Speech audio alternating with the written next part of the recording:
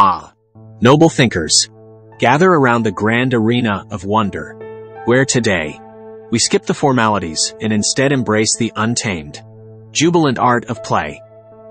Come, let your inner child take the lead as we traverse the meadows of merriment, searching for the essence of exuberance that keeps our spirits alive.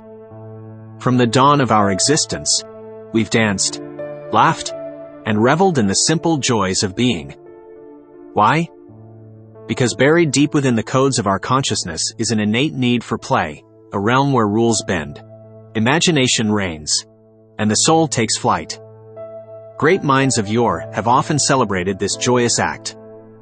Plato, ever the idealist, believed that life must be lived as play, while Nietzsche saw in it the highest form of affirmation. In Eastern wisdom, Zen masters exemplified the playful spirit, turning the profound into parables, paradoxes into playthings.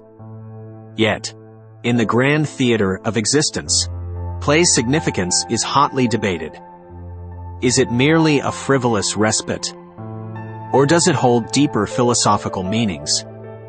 Some argue that play is our defense against the existential void, a means to imprint our essence onto the canvas of life. Others view it as the soul's way of celebrating its temporal dance, a jubilation of the now.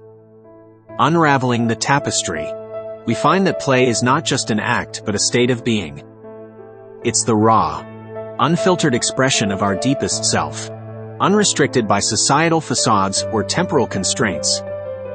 In the symphony of existence, play is the spontaneous burst of a timeless note, echoing the soul's truest tune. Gracious thinkers, for allowing me to be your playful guide through this philosophical exploration, I am eternally grateful. As we part, muse over these playful provocations. In a world governed by productivity, can we find balance by embracing the unstructured beauty of play? Does our capacity to play diminish with age? Or do we simply forget the pathways to its kingdom? How might society transform if play was revered as a philosophy rather than relegated as a pastime? Hold these inquiries close. Let them shape your days, color your moments.